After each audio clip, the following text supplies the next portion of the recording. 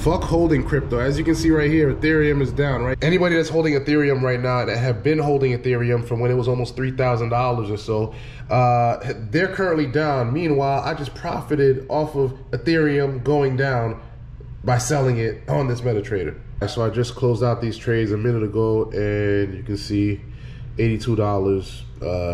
That took what, a couple of hours? $82, nothing much, but you know, a $10,000 account. This is a live account. Gonna look for some more signals and earn during the weekend. It's down, right? 7% in a day, right? It's currently, you know, on a downtrend, but guess what? On this side, I actually hit sell with Ethereum, and I'm actually in profit right now. I could close this trade if I wanted to, right? This is on a new live account, a $10,000 account that I just got yesterday. You can see right here, that's my name. You can see it's a live account. But the point I'm trying to make is you can actually hit sell, right, and make money. So trading crypto, Bitcoin, Ethereum, whatever, right? Because Ethereum follows Bitcoin. So Bitcoin goes down, Ethereum goes down, but I can still profit if it's going down if I hit sell. So all I did was just copy a signal from somebody who knows what they're doing, and you can profit whether it goes up, whether it goes down. I mean, if Ethereum goes back up, you hit buy, you profit. If Ethereum goes down, you profit. Doesn't matter.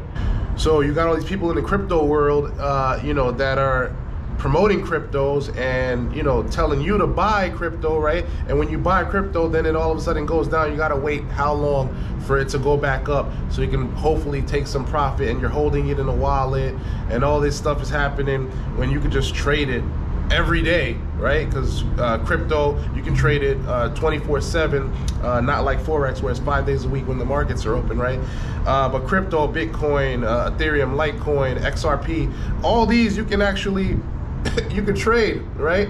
And if you don't know what you're doing, there are people who do, and you can just copy what they're doing. They usually sell their signals for a fee, but hey, everybody wins. Whether the market goes up or down, you can just, if the market's going down, you just hit sell, you make money. If the market's going up and you hit buy, you make money. So trading these currencies, these cryptocurrencies, is way better than it's way better than hoping to buy it low and have it shoot up. So I'm not loyal to any one crypto, any one currency. Whatever's paying pays.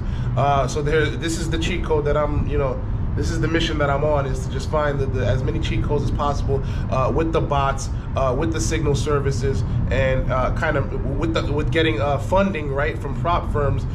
So that's the type of mission that I'm on moving forward.